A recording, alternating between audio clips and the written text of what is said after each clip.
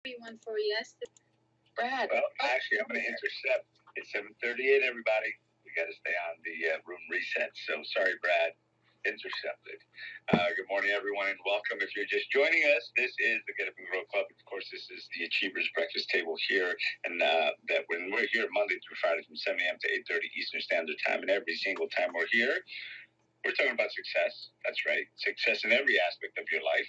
And today's no different. We're talking about the power of example, because examples is how we learn, right? I mean, that's hopefully we're looking and learning from other people's examples, so we're not paying that dumb tax, so we can take those shortcuts, so we can do what we need to do a little bit more effectively, efficiently, more with a little more efficiency, and not as painful. Avoid some of that dumb tax, right? So that's what we're here doing every time we're here. We're here from 7 to 8:30 Eastern Standard Time. And we encourage you to invite other people into this room, because we can make a huge difference in somebody's life, their business, their relationship, just by having them get a different perception, get a different example, get some tips and strategies on how to perhaps handle whatever situation they may be going through, how to overcome, how to deal with, how to communicate, and we can change somebody's life. We can change their business. We can change everything. And by the way, every single day that we're here, every single day that you wake up is another opportunity to be an example, and to learn and to do something different, right? So that's why we're here, and we talk and we discuss different things, exchange different ideas, and everyone you meet knows something you don't. So let's bring some more people into this conversation, whether they're here just to listen and learn, or whether they're here to share. So with that said, thank you, my friends. And by the way, on to Brad Korn. Good morning, Brad.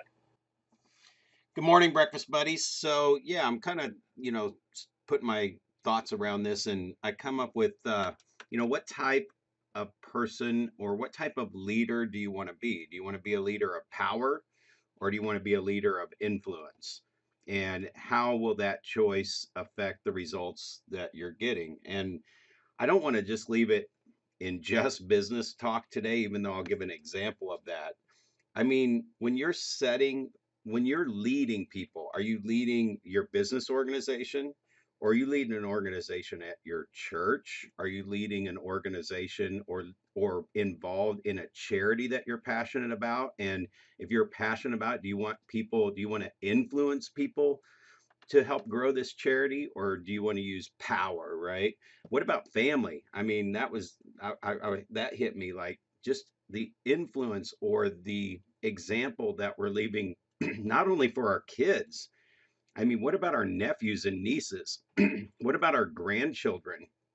um, so what type of leader are you setting? So now I'm going to kind of pull it back to business, but you can relate this to any of those, that group of people, whether it's family, organizations, your business, whatever. And when you start, I've talked about this level that you grow your business through. And typically we start out as a solopreneur, right? We're one person creating our dream, our vision, our mission, and what we're going to provide, and we're setting the standards. And there's something about our passion that shows up in all that stuff. There's the purest form of that example is you are setting the standard that makes you awesome, why people do business with you, or why people would use your company for stuff, right? And the next step is it's you and an admin person. So you're kind of getting busy now. People are seeing this, they're following you, they want your product, service, they want you, whatever it might be. So you add your admin person, and that's supposed to relieve some of that 80% stuff that generates 20% of the results, so you can focus more on your 20% that generates 80% of the results, and or 20% so you can generate 80% more exposure and help more people with whatever you're passionate about, right? And then the next step is you're bringing in you got your admin. Now you're going to split that admin job up, because they got to be super busy by the time you've made them busier, right? And you're creating systems along the way. And now you got a marketing person in there to even grow the company more, but you're still focused on the boots on the ground, setting the standard for what the experience is for anybody that comes into your world to have your product, service, whatever it might be, right? And then you're going to go to your sales team after that. That's where you can start leveraging some of that stuff out. So when I think about this, you've done it. You've done it from the very beginning and you set the standards of what you expected. So when we talk about power of example, I look at just my own personal real estate business and something as simple as a call coming into the office, right? So if a call comes into the office and we say, we want that phone answered by the second ring, it never rings a third time. If that becomes your business standard, right? I've seen somebody's business card that said once, I return calls in 10 minutes. Okay, I don't even remember one time I got a call back from that person in 10 minutes. Right? So, but it's like if we do not want the phone to ring a third time because they're just if they're just calling about a property, they'll just hang up and call the next realtor. So I had to answer the phone by the second ring every single time. You could never see me sitting at my desk and hear a third ring because then it just blows everything about that standard out of the water. And why did we even create it? Well, there was a reason why we created it, right? Another one was addresses are important to me. Now, this may sound a little crazy for all my realtor friends that are on the phone, but can you believe that real estate agents sell real estate, which is an address on this in this world, right? And yet you could look at their list, their database, and probably 80% of that database doesn't have addresses with it. Okay, what? We sell real estate and we don't have their address, we have their email? I mean, come on. We sell houses, we sell real estate. Shouldn't it be a list of addresses? Anyway, so my big important thing is getting an address every single time. And if you follow this room and you've heard me speak, you know that address is important to me because I can't really connect our relationship and tell you how I really feel about this first meeting if I can't just send you a simple handwritten note that just says seriously, it was awesome connecting. I am looking forward to keeping in touch. And now I've got you and we can stay in communication, right? So I'll have people answer the phone and my buyer's agent will not get the address. It's like, well, he didn't really want to give me his address. I'm like, really? And I'll pick up the phone. She just hung up with a stranger.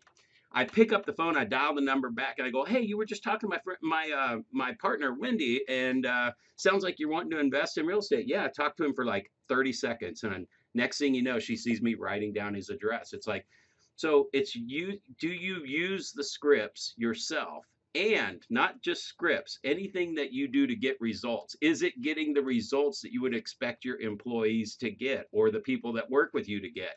So I got to pick up the phone. I got to get that address right in front of them and said, all I did was say this that's on this piece of paper sitting on your desk. And it works.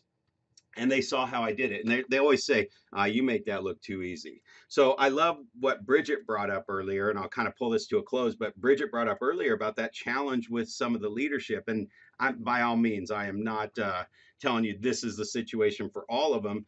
But when you look at that, if somebody's wanting people to get into the office, was that leader in the office every day? Were they locked up in their office so nobody ever sees them, so they don't even know if they're there or not? Do they show up late? Do they leave for golf all the time? That kind of stuff.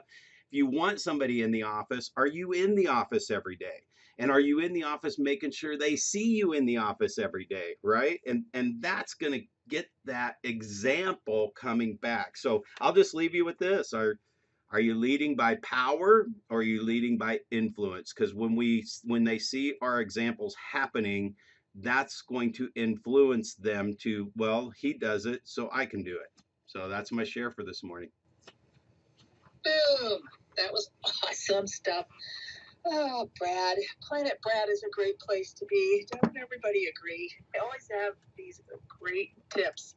And I do love the nod to power through influence versus power through authority. And I'm going to pass the mic right on to